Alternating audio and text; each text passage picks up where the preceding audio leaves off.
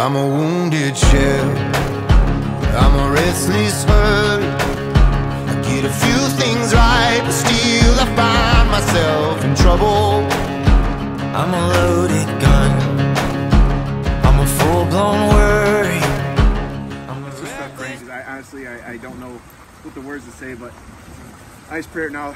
Jesus, I thank you for this moment. I thank you that it's just easy to come to you, that there's no perfect way to do it, that we simply just want to be with you, we want to be held by you, we want to be protected by you, we want to be shepherded by you. We just love you. And today, we're coming forth. You gave us this beautiful sun, with this beautiful spring, and to say that I never thought I'd be here in my life is an understatement, because I didn't think I'd live here.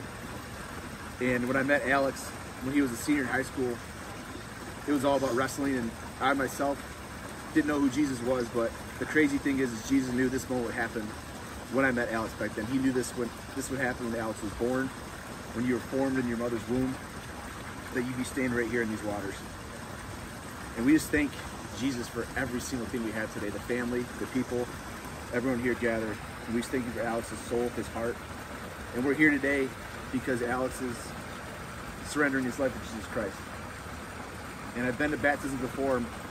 One of the baptisms I just recently went to, a guy said this and it stuck with me, that he's never met a person who regretted giving their life to Jesus.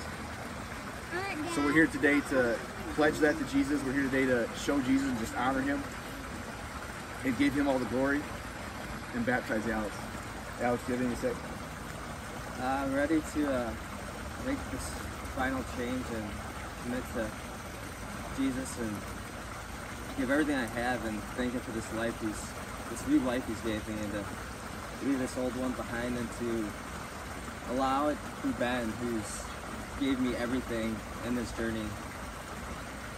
There's a little overwhelming in the best possible way, but just surrounding everything I have to this, and to leave forward with a great life and by his word and doing good to others in love and just beyond things. And there's really not much I have besides overwhelming feelings.